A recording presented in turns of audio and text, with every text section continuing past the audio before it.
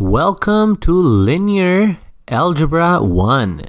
In this course, I will be covering everything from vectors to systems of linear equations to matrices and to eigenvalues and eigenvectors. So today, since this is your first lecture of this series, I will be talking about the properties of the real numbers and some notations that I will be using in these videos, in these lectures.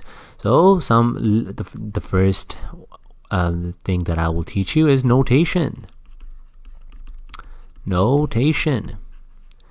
Okay, so if there are four sorts of symbols that you need to be aware of and you need to be comfortable with, and let me just create them separately. So A, B, C, D. The first one is this symbol, the double-lined R. This means, so anytime I use three lines, that means definition. And the symbols on here and over here, these are very rare and you will rarely see them. However, the upside down A means for all, and the A and the A kind of match, and the flipped E stands for every.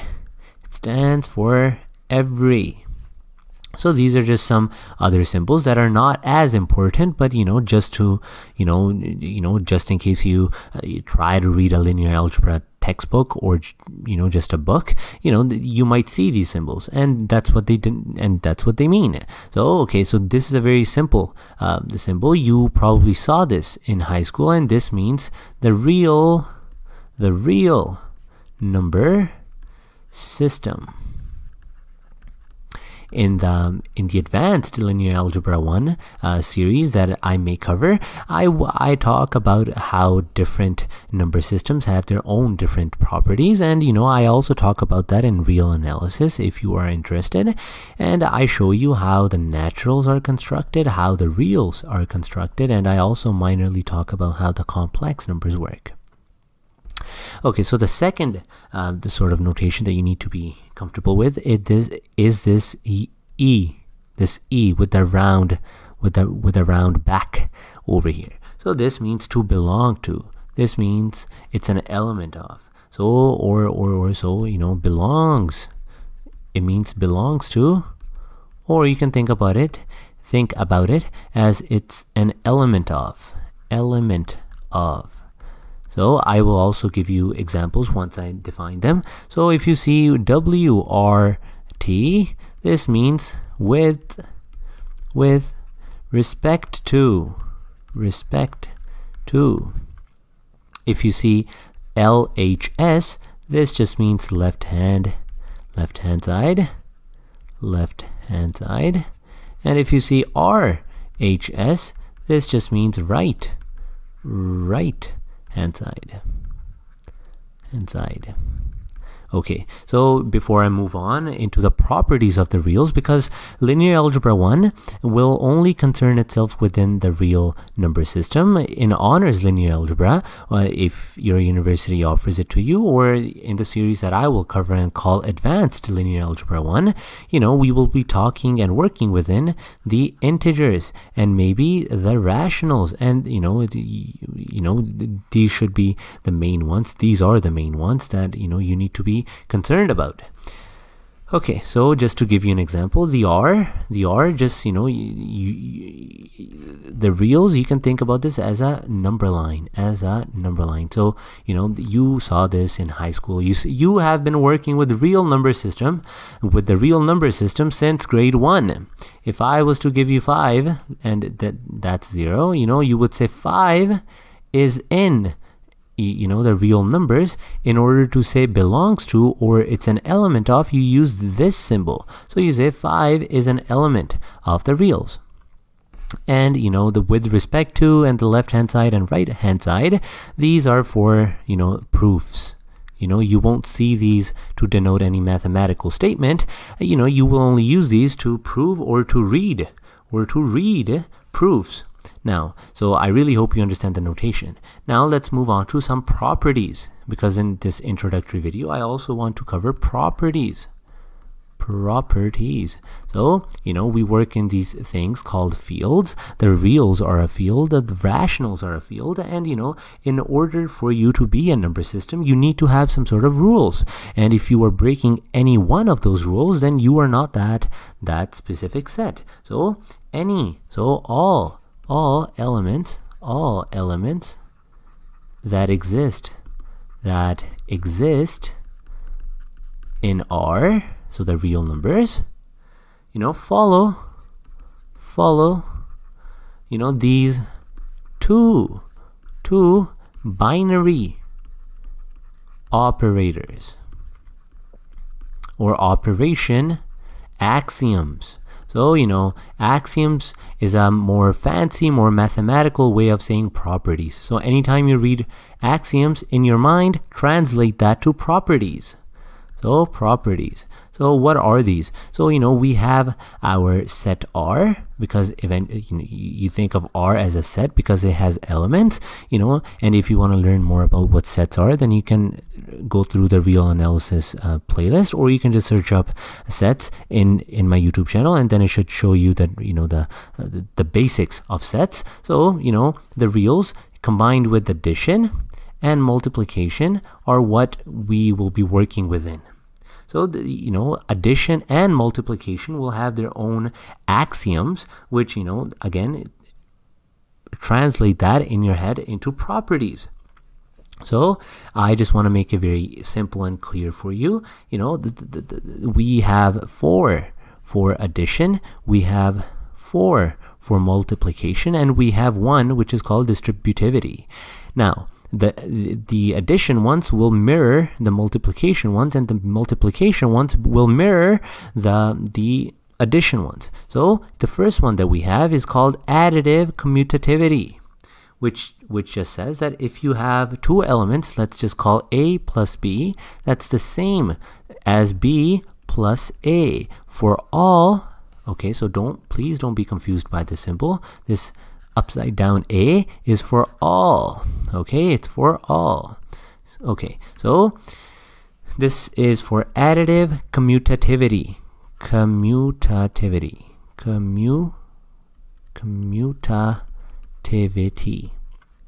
And the A is for additive, for addition, additive. So A plus B is equal to B plus A for all A and B, which are elements of the reals. Okay. The second one, it's called additive associativity. These are just properties. Don't be afraid of these. These are just some, if all numbers were objects, these are adjectives that are just describing their behavior. So no need to be confused by these. Additive associativity just says that if you have A plus B plus C, that is the same as me saying A, and you add to B first and then you add C. This works for all A, B, C, which are elements of the reals. Again, A is for additive, and this second A is for associativity. Associativity. I'm running out of space here. The third one that we work with, it's called the additive neutral. That just says that if you have some element and you add 0 to it, you will have A for all A that are elements of the reals. Okay, this should be, common sense to you. However, it's an axiom, so it's my duty to show it to you. And the fourth one here, it's called the additive inverse. So, I'm not going to write, or actually I should write it to be accurate. For all A's, which are elements of R, there exists a negative A, which is also an element of R, such that, let me take care of this D, let me erase this, distributivity D. So for all A's, which are elements of the reals, there exists a negative A, which is an element of the reals, such that if I was to just add them, A plus negative A, I will get my neutral, so my additive identity, which is 0, right? And that's what we use here. It's neutral. It doesn't do anything. So these are the 4 ones. Additive Commutativity, Additive Associativity, Additive Neutral, and Additive Inverse. Now, the multiplication ones will mirror this. Okay, the multiplication ones will be Multiplicative Commutativity, Multiplicative Associativity, Multiplicative Neutral, and Multiplicative Inverse. So for multiplication, again, you take one element and you multiply by the other. That's the same thing as me saying multiplying the other element by the first one. A times B is the same as B times A. For all A and B, again, the comma, I don't think I've mentioned this, the comma, you can translate this to and. The comma is the same as you saying and in your head. So this says A times B is equal to B times A for all, the upside down A is for all A and B, which are elements of the reals. And it might get, it might take you a little bit of time to get used to the notation, but again, don't be scared. This series is really simple, and I'm just, showing you the axioms in the most mathematically rigorous manner. The reason why I'm doing this is so that you understand how you might see it in a textbook that might be very mathematically advanced. In a second I can write these to you in a very simple manner, and again, the symbols, don't be confused by the symbols, because the symbols only reduce space and time for you. The second one that we have, it's called Multiplicative Associativity. A times bracket B times C is equal to, A times B, and that's in brackets, times C for all A, B, C, which are elements of the reals. Multiplicative neutral just says that if you have an element and I multiply 1 by it, I will still have A. I will still retain the same element. Again, the same thing as over here. So 1 will be your multiplicative identity. So, to conclude this mathematical statement, A times 1 will be A for all A, which are elements of the reals.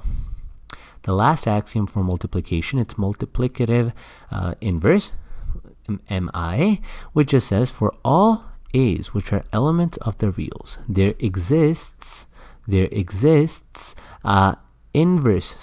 N A inverse, which is also an element of the reals, such that if I was to just multiply these two, A times A inverse, I will have 1.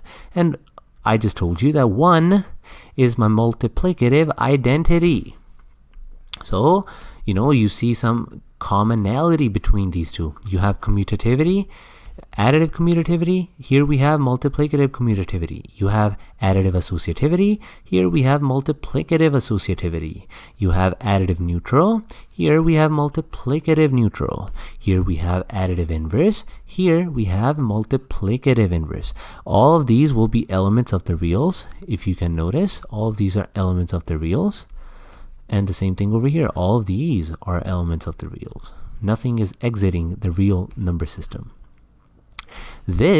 So addition has its own identity and multiplication has its own identity. So even though these two things might look different, there is one last axiom, one last property that connects these two. It's the connective tissue between these two binary operations. We call addition and multiplication binary operators. So the last one, the D, the distributivity, states that if you have A times B plus C, that's the same thing as me saying A times B plus A times C for all A, B, C, which are elements of the reals. So, I call it the wave method. You assign, the variable to every single term inside of this binomial, and you are an expert at this because you probably did this in high school. However, it's very important to define the left hand side. So this is the left hand side distributivity.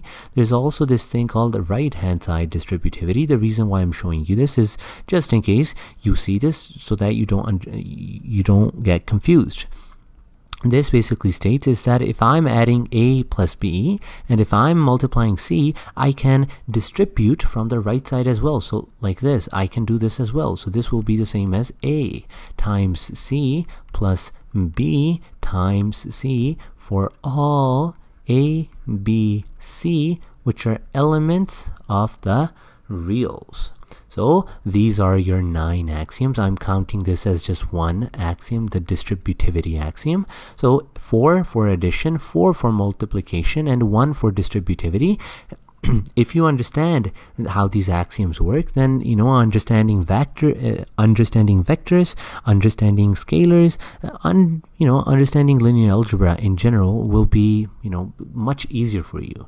Just make sure you understand how these work. You don't have to prove them. The best thing about normal linear algebra, not the advanced linear algebra, is that you don't have to prove it. You just have to compute it. And that's an advantage for some people, and some people like proving. Anyway, so I really hope that this video was helpful, and I will see you in the next video.